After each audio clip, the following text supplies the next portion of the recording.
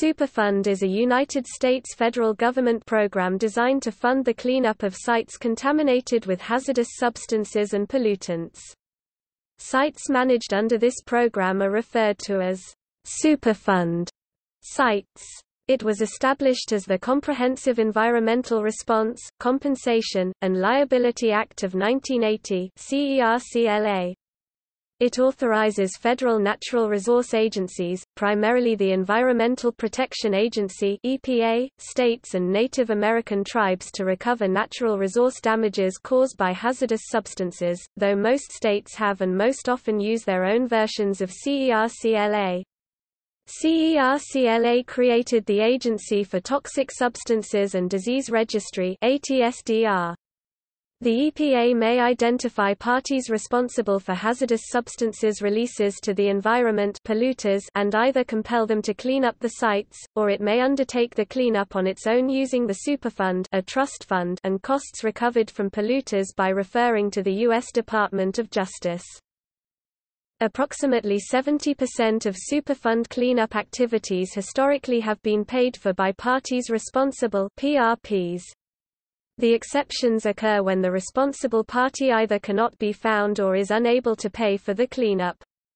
Through the 1980s, most of the funding came from a tax passed on to the consumers of petroleum and chemical products. However, this tax was not renewed in 1990, shifting the burden of the cost to general appropriations and PRPs, the latter reflecting the polluter pays principle. Since 2001, most of the funding for cleanup of hazardous waste sites has been taken from taxpayers generally, irrespective of polluting. Despite the name, the program has suffered from underfunding, and Superfund cleanups have decreased to a mere 8 in 2014, out of over 1,200. As a result, the EPA typically negotiates consent orders with PRPs to study sites and develop cleanup alternatives, subject to EPA oversight and approval of all such activities. The EPA and state agencies use the Hazard Ranking System (HRS) to calculate a site score ranging from 0 to 100 based on the actual or potential release of hazardous substances from a site. A score of 28.5 places a site on the National Priorities List, eligible for long-term remedial action, i.e., cleanup, under the Superfund program. As of August 9, 2016, there were 1,328 sites listed, an additional 391 had been delisted, and 55 new sites have been proposed.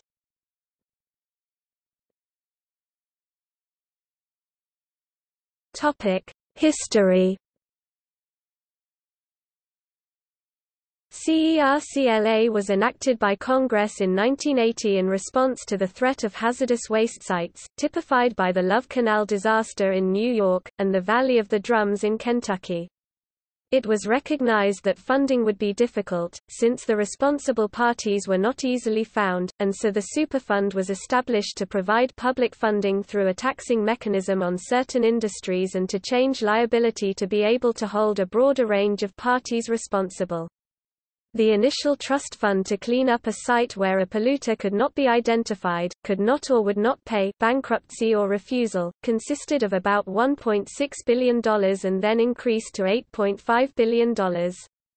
Initially, the framework for implementing the program came from the Oil and Hazardous Substances National Contingency Plan. The EPA published the first Hazard Ranking System (HRS) in 1981, and the first National Priorities List (NPL) in 1983. Implementation in early years, during the Reagan administration, was ineffective, with only 16 of the 799 Superfund sites cleaned up and only $40 million of $700 million in recoverable funds from responsible parties collected. The mismanagement of the program under Ann Gorsuch Burford, Reagan's first chosen administrator of the agency, led to a congressional investigation and the reauthorization of the program in 1986 through an act amending CERCLA, the Superfund Amendments and Reauthorization Act of 1986 (SARA) added minimum cleanup requirements in Section 121, and required that most cleanup agreements with polluters be entered in federal court as a consent decree subject to public comment Section 122. This was to address sweetheart deals between industry and the Reagan-era EPA that Congress had discovered. In 1994, President Bill Clinton proposed a new Superfund reform bill, Executive Order E.O. 12898, which called for federal agencies to make achieving environmental justice a requirement by addressing low-income populations and minority populations that have experienced disproportionate adverse health and environmental effects as a result of their programs, policies, and activities. The Regional Office of the Environmental Protection Agency now had to apply required guidelines for its managers to take into consideration data analysis, managed public participation, and economic opportunity when considering the geography of toxic waste site remediation. Some environmentalists and industry lobbyists saw the Clinton administration's environmental justice policy as an improvement, but the bill did not get bipartisan support. The newly elected Republican Congress made numerous unsuccessful efforts to significantly weaken the law. The Clinton administration then adopted some industry-favored reforms as policy and blocked most major changes. Until the mid-1990s, most of the funding came from a tax on the petroleum and chemical industries, reflecting the polluter pays principle. Even though by 1995 nearly $4 billion in fees were in the Superfund, Congress did not reauthorize collection of these, and by 2003 the Superfund was empty. In 2001, the Environmental Protection Agency used funds from the Superfund program to institute the cleanup of anthrax on Capitol Hill after the 2001 anthrax attacks. It was the first time the agency dealt with a biological release rather than a chemical or oil spill. According to a 2015 U.S. Government Accountability Office report, since 2001, most of the funding for cleanups of hazardous waste sites has come from taxpayers. A state pays 10% of cleanup costs in general and at least 50% of cleanup costs if the state operated the facility responsible for contamination. By 2013, funding had decreased from $2 billion in 1999 to less than $1.1 billion in constant dollars. From 2000 to 2015, Congress allocated about $1.26 billion of general revenue to the Superfund program each year. Consequently, less than half the number of sites were cleaned up from 2001 to 2008, compared to before. The decrease continued during the Obama administration, and since under the direction of EPA Administrator Gina McCarthy, Superfund cleanups decreased even more from 20 in 2009 to a mere 8 in 2014. The preliminary 2018 Trump administration Superfund budget would cut the program by $330 million out of its nearly $1.1 billion budget, a 30% reduction to the Environmental Protection Agency program.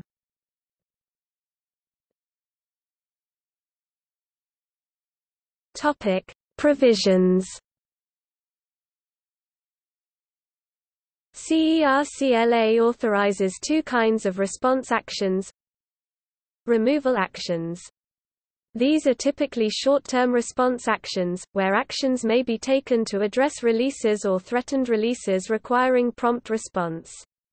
Removal actions are classified as 1 emergency, 2 time-critical, and 3 non-time-critical. Removal responses are generally used to address localized risks such as abandoned drums containing hazardous substances, and contaminated surface soils posing acute risks to human health or the environment. Remedial actions. These are usually long-term response actions. Remedial actions seek to permanently and significantly reduce the risks associated with releases or threats of releases of hazardous substances, and are generally larger, more expensive actions. They can include measures such as using containment to prevent pollutants from migrating, and combinations of removing, treating, or neutralizing toxic substances. These actions can be conducted with federal funding only at sites listed on the EPA National Priorities List (NPL) in the United States and the Territories. Remedial action by responsible parties under consent decrees or unilateral administrative orders with EPA oversight may be performed at both NPL and non-NPL sites, commonly called Superfund alternative sites in published EPA guidance and policy documents. A potentially responsible party (PRP) is a possible polluter who may eventually be held liable under CERCLA for the contamination or misuse of a particular property or resource. 4 classes of PRPs may be liable for contamination at a Superfund site: the current owner or operator of the site, the owner or operator of a site at the time that disposal of a hazardous substance, pollutant or contaminant occurred, a person who arranged for the disposal of a hazardous substance, pollutant or contaminant at a site, and a person who transported a hazardous substance, pollutant or contaminant to a site, who also has selected that site for the disposal of the hazardous substances, pollutants or contaminants. The liability scheme of CERCLA changed commercial and industrial real estate, making sellers liable for contamination from past activities, meaning they can't pass liability on to unknowing buyers without any responsibility. Buyers also have to be aware of future liabilities. The CERCLA also required the revision of the National Oil and Hazardous Substances Pollution Contingency Plan 9605 (NCP). The NCP guides how to respond to releases and threatened releases of hazardous substances, pollutants, or contaminants. The NCP established the National Priorities List, which appears as Appendix B to the NCP, and serves as EPA's information and management tool. The NPL is updated periodically by federal rulemaking. The identification of a site for the NPL is intended primarily to guide the EPA in determining which sites warrant further investigation to assess the nature and extent of risks to human health and the environment, identifying what CERCLA-financed remedial actions may be appropriate, notifying the public of sites the EPA believes warrant further investigation, notifying PRPs that the EPA may initiate CERCLA-financed remedial action, including a site on the NPL does not itself require PRPs to initiate action to clean up the site, nor assign liability to any person. The NPL serves informational purposes, notifying the government and the public of those sites or releases that appear to warrant remedial actions. The key difference between the authority to address hazardous substances and pollutants or contaminants is that the cleanup of pollutants or contaminants, which are not hazardous substances, cannot be compelled by unilateral administrative order. Despite the name, the Superfund Trust Fund lacks sufficient funds to clean up even a small number of the sites on the NPL.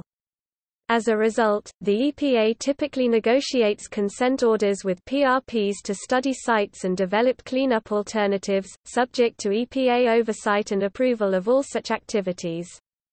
The EPA then issues a proposed plans for remedial action for a site on which it takes public comment, after which it makes a cleanup decision in a Record of Decision (ROD).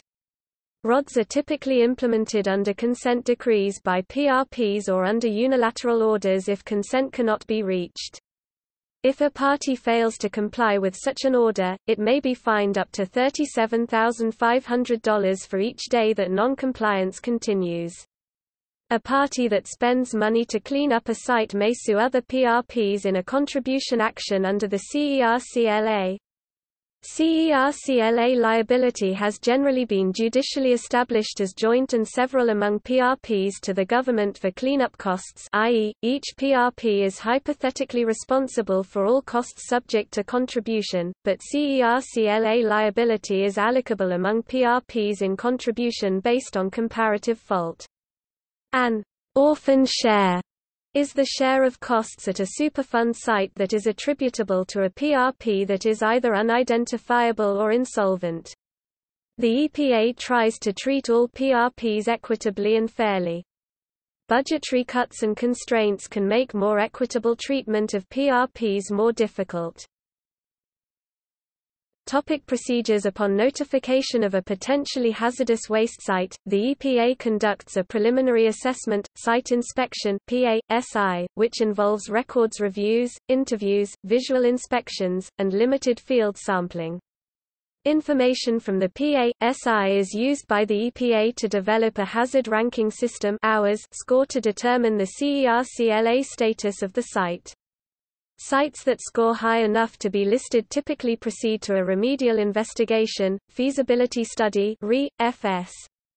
The RE includes an extensive sampling program and risk assessment that defines the nature and extent of the site contamination and risks.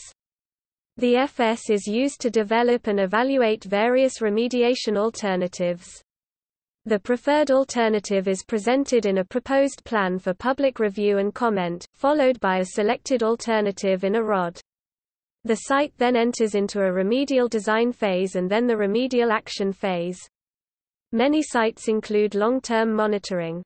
5-year reviews once the remedial action has been completed are required whenever hazardous substances are left on site above levels safe for unrestricted use. The CERCLA Information System is a database maintained by the EPA and the states that lists sites where releases may have occurred, must be addressed, or have been addressed.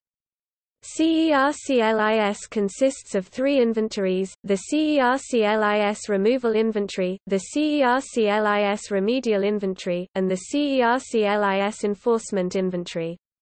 The Superfund Innovative Technology Evaluation program supports development of technologies for assessing and treating waste at Superfund sites. The EPA evaluates the technology and provides an assessment of its potential for future use in Superfund remediation actions. The site program consists of 4 related components: the demonstration program, the emerging technologies program, the monitoring and measurement technologies program, and technology transfer activities. A reportable quantity (RQ) is the minimum quantity of a hazardous substance which, if released, must be reported.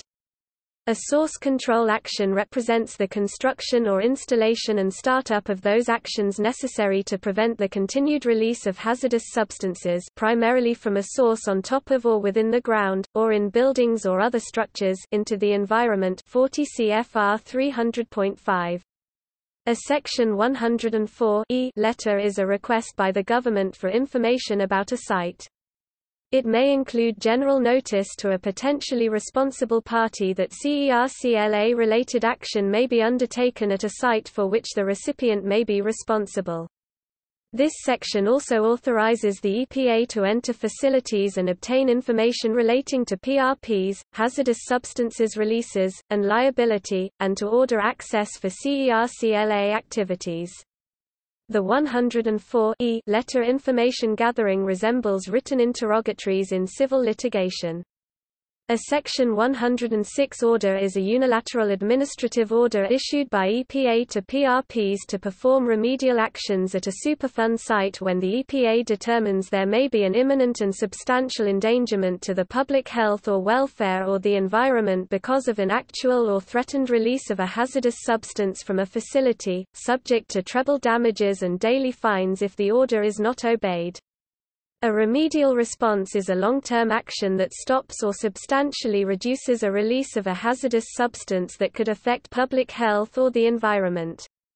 The term remediation, or cleanup, is sometimes used interchangeably with the terms remedial action, removal action, response action, remedy, or corrective action. A non-binding allocation of responsibility is a device, established in the Superfund Amendments and Reauthorization Act, that allows the EPA to make a non-binding estimate of the proportional share that each of the various responsible parties at a Superfund site should pay toward the costs of cleanup. Relevant and appropriate requirements are those United States federal or state cleanup requirements that, while not applicable, address problems sufficiently similar to those encountered at the CERCLA site that their use is appropriate. Requirements may be relevant and appropriate if they would be applicable, except for jurisdictional restrictions associated with the requirement. 40 CFR 300.5.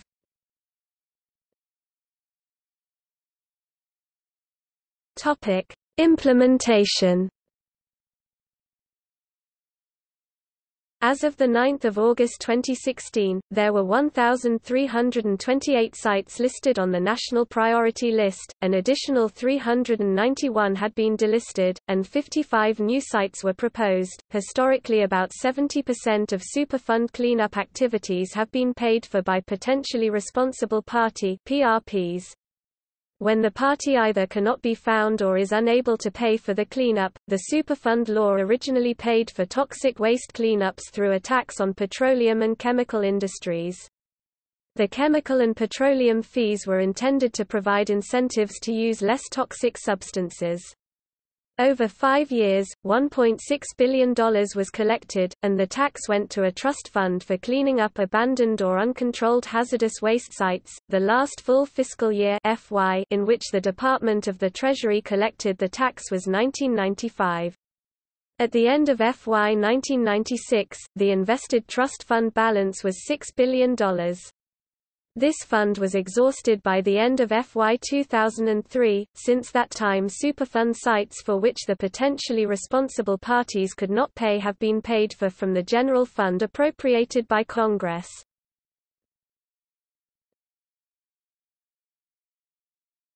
Topic: Hazard ranking system. The hazard ranking system is a scoring system used to evaluate potential relative risks to public health and the environment from releases or threatened releases of hazardous wastes at uncontrolled waste sites. Under the Superfund program, the EPA and state agencies use the hours to calculate a site score ranging from 0 to 100 based on the actual or potential release of hazardous substances from a site through air, surface water or groundwater. A score of 28.5 places the site on the National Priorities List, making the site eligible for long-term remedial action, i.e., cleanup, under the Superfund program.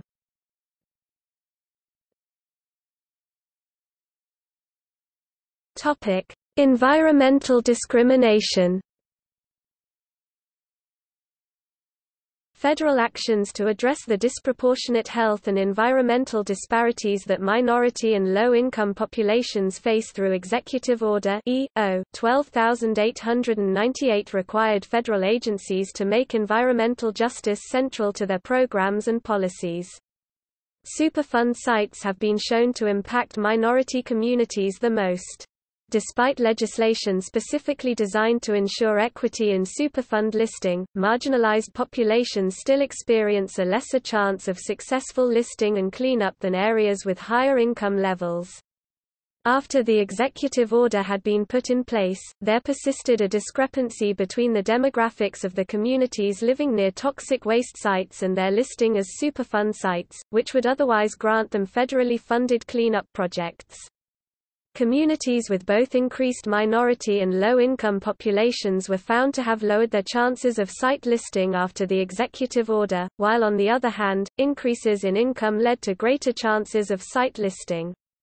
Of the populations living within 1 mile radius of a Superfund site, 44% of those are minorities despite only being around 37% of the nation's population.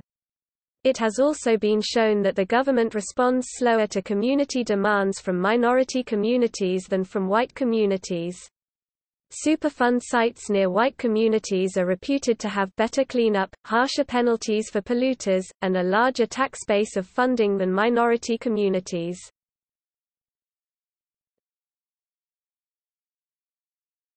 Topic: Case studies in African American communities. In 1978, residents of the rural black community of Triana, Alabama were found to be contaminated with DDT and PCB, some of whom had the highest levels of DDT ever recorded in human history. The DDT was found in high levels in Indian Creek, which many residents relied on for sustenance fishing. Although this major health threat to residents of Triana was discovered in 1978, the federal government did not act until 5 years later after the mayor of Triana filed a class action lawsuit in 1980. In West Dallas, Texas, a mostly African American and Latino community, a lead smelter poisoned the surrounding neighborhood, elementary school, and day cares for more than 5 decades. Dallas city officials were informed in 1972 that children in the proximity of the smelter were being exposed to lead contamination. The city sued the lead smelters in 1974, then reduced its lead regulations in 1976. It wasn't until 1981 that the EPA commissioned a study on the lead contamination in this neighborhood, and found the same results that had been found a decade earlier. In 1983, the surrounding day cares had to close due to the lead exposure while the lead smelter remained operating. It was later revealed that EPA Deputy Administrator John Hernandez had deliberately stalled the clean-up of the lead-contaminated hotspots. It wasn't until 1993 that the site was declared a Superfund site, and at the time it was one of the largest ones. However, it was not until 2004 when the EPA completed the cleanup efforts and eliminated the lead pollutant sources from the site. The Afton community of Warren County, North Carolina is one of the most prominent environmental injustice cases and is often pointed to as the roots of the environmental justice movement. PCBs were illegally dumped into the community and then it eventually became a PCB landfill. Community leaders pressed the state for the site to be cleaned up for an entire decade until it was finally detoxified. However, this decontamination did not return the site to its pre-1982 conditions. There has been a call for reparations to the community which has not yet been met. Bayview Hunters Point, San Francisco, a historically African American community, has faced persistent environmental discrimination due to the poor remediation efforts of the San Francisco Naval Shipyard, a federally declared Superfund site. The negligence of multiple agencies to adequately clean this site has led Bayview residents to be subject to high rates of pollution, gentrification, and has been tied to high rates of cancer, asthma, and overall higher health hazards than other regions of San Francisco.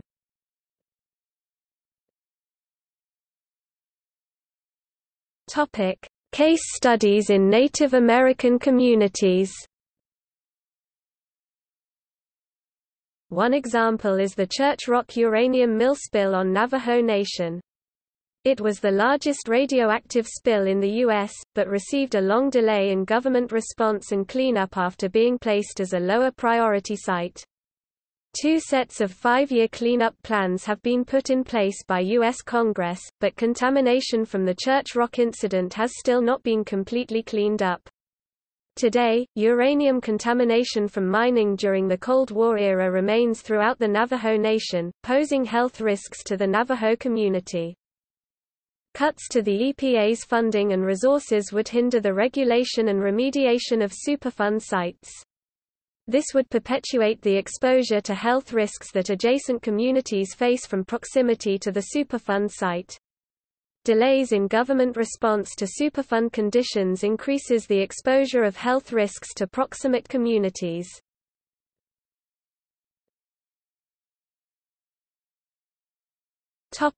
Accessing data. The data in the Superfund program are available to the public. EPA Superfund Information Systems – Report and Product Descriptions. EPA Superfund Information Systems – Superfund Product Order Form. TOXMAP is a Geographic Information System (GIS) from the Division of Specialized Information Services of the United States National Library of Medicine (NLM) that uses maps of the United States to help users visually explore data from the EPA Toxics Release Inventory (TRI) and Superfund programs. TOXMAP is a resource funded by the U.S. federal government. TOXMAP's chemical and environmental health information is taken from NLM's Toxicology Data Network (TOXNET), PubMed, and other authoritative sources.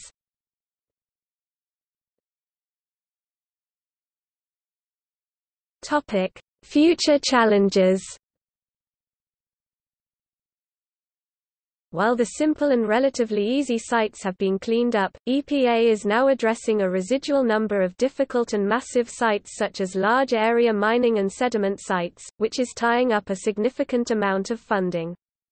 Also, while the federal government has reserved funding for cleanup of federal facility sites, this cleanup going much more slowly. The delay is due to a number of reasons, including EPA's limited ability to require performance, difficulty of dealing with Department of Energy radioactive wastes, and the sheer number of federal facility sites.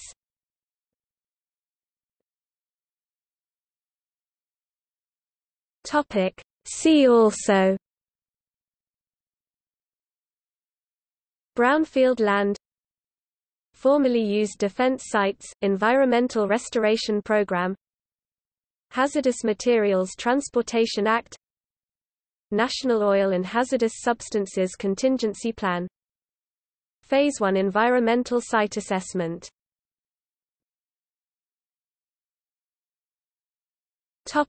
Further reading.